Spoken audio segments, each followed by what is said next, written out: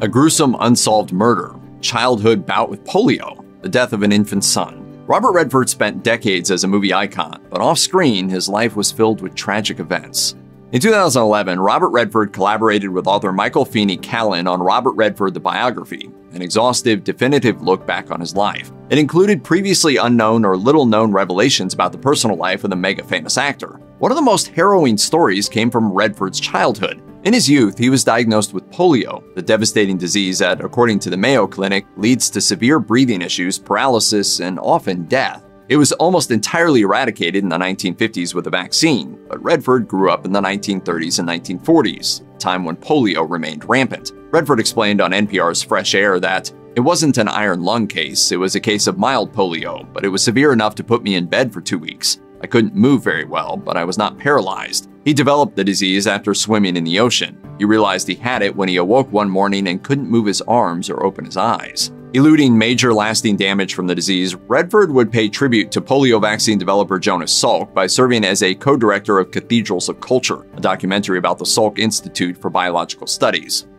Robert Redford was raised in the Los Angeles area by parents Martha and Charles. His father supported his family throughout the Great Depression as a milkman turned accountant who worked for Standard Oil. According to the Mirror, Redford's father had to work such long hours that it left little time for family. Charles Redford's brother David thus filled in the void of a father figure for the future superstar. Redford, who would later pursue athletics and a number of cerebral and artistic paths, must have been influenced by the time he spent around his well-rounded uncle, a gifted football player who spoke 4 languages. David Redford was a member of the U.S. military, and he served as an interpreter in the General George S. Patton's Third Army. Robert Redford told NPR, "I was very fond of him, and he would, on his furlough, he'd come down to play baseball with me and so forth." But then in the early 1940s, the elder Redford was called away to combat, and he died in the Battle of the Bulge in World War II.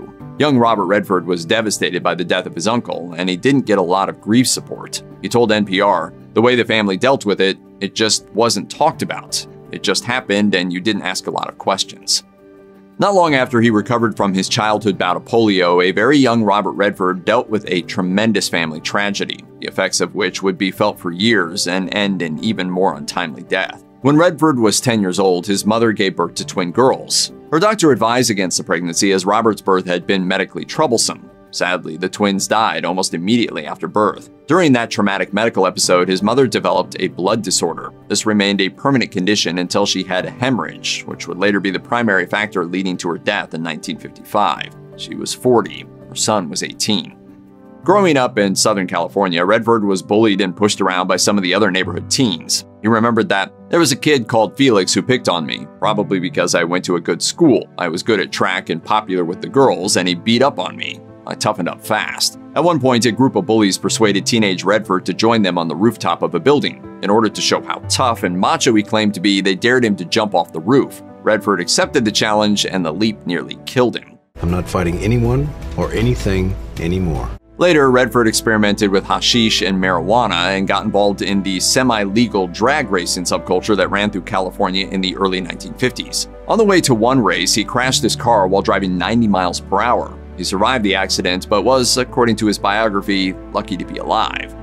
Robert Redford graduated from Van Nuys High School in 1954 with adequate grades but a strong athletics resume. He was accepted to the University of Colorado at Boulder, which had an impressive baseball program. There was talk that he might earn a sports scholarship, but once classes began, Redford focused on studying art and dropped his baseball ambitions. Struggling to make friends, he started hanging around with a member of CU Boulder's chapter of the Kappa Sigma fraternity. This helped Redford come out of his self-imposed isolation and even increased his artistic output, but it would also lead to his undoing. Within a few months, he was a regular in campus drinking circles, imbibing a lot of booze, pulling pranks, and spending more time drag racing and riding motorcycles than studying.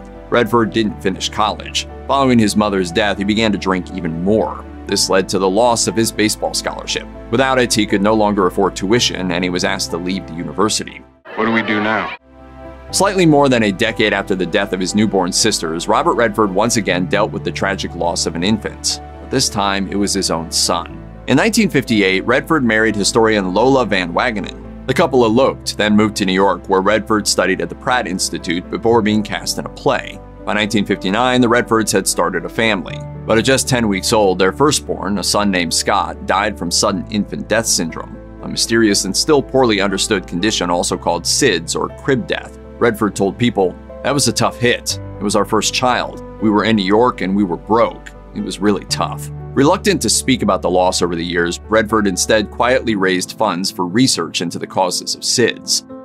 Following the loss of baby Scott, Redford and Van Wagenen had 3 more children: Jamie, Shauna, and Amy Redford. Like his late brother, Jamie would also suffer health problems throughout his life. Doctors diagnosed him with a severe life-threatening case of hyaline membrane disease, which was an infant respiratory condition. He was given a 40% chance of survival. The child recovered, but ran the gamut of medical woes, his father told People. Jamie developed colitis, a chronic digestive condition that leads to inflammation of the colon, infections, and blood flow problems. The colitis led to liver issues, and Jamie was diagnosed with cirrhosis. He received a liver transplant in 1993 at age 31. Unfortunately, the new organ didn't alleviate Redford's health issues, and he eventually underwent a second transplant. Every weekend, while filming Quiz Show in New York, Redford would fly to Omaha to be with his son at the hospital. Jamie slowly recovered but experienced serious complications. However, he would ultimately survive and pursue a meaningful career as a filmmaker and producer. Jamie Redford died in 2020 at age 58 of bile duct cancer.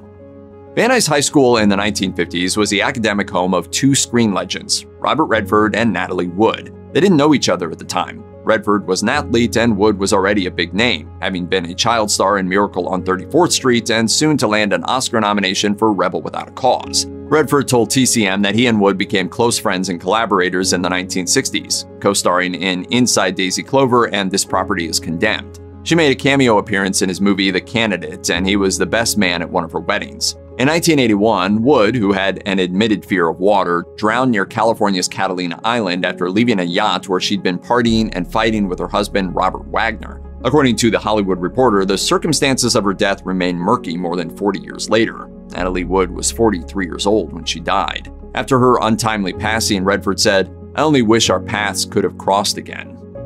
Robert Redford's daughter Shauna was born in 1961 and grew up to become an artist. She made headlines in the early 1980s for her association with a tragic story. Shauna Redford's college sweetheart at the University of Colorado was a journalism student named Sid Wells. In January 1983, Wells rented a room in his apartment to Thane Smyka. Less than 8 months later, Sid was found dead, killed by a gunshot wound to the head. Smyka was arrested but released due to a lack of evidence, and so he moved to California, where his car was found abandoned in Beverly Hills in 1986. After that, he was never heard from again. In 2010, new evidence emerged that pointed to Smyka's guilt. A warrant was issued for his arrest, but he was never located, and the murder remains officially unsolved.